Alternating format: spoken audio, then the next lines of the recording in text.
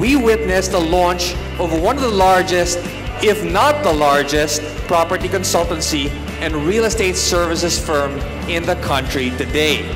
And that is no other than Santos Knight Frank.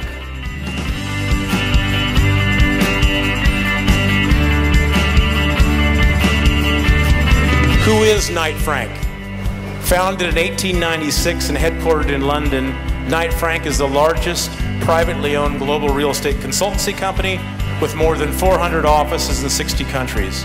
We feel that they are the strongest in the BPO sector globally and clearly the most committed to the Philippines. During the period leading up to our rebranding, Knight Frank was the organization that best demonstrated an unequivocal commitment to the Philippines and was also fully aligned with our client-centric philosophy with a pure focus on services.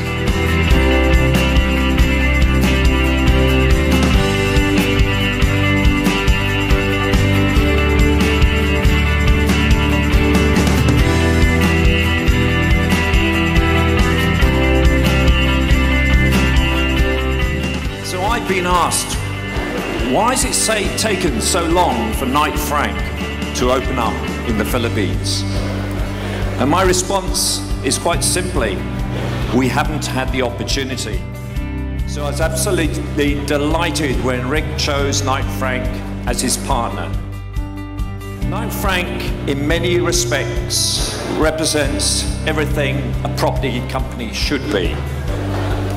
Independent, debt-free, privately owned global company, focusing on delivering the best for their clients.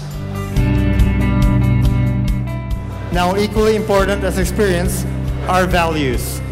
In my professional and personal dealings with Rick, I can say that your captain is one who chooses to do things with integrity. And as I understand, Knight Frank also operates with a keen sense of integrity and professionalism. The experience and values of Santos Knight Frank will surely be the source of trust and confidence for its existing and future clients. Again, my warmest congratulations to Santos Knight Frank, and I wish you success in all your endeavors.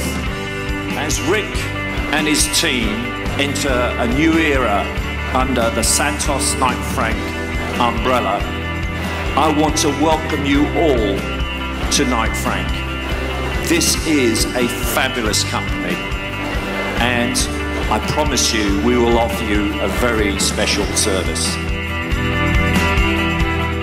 And more importantly, Santos is every Filipino entrepreneur who wanted to make a difference and build a company, a brand, create jobs, build a middle class, and put the Philippines on the world stage.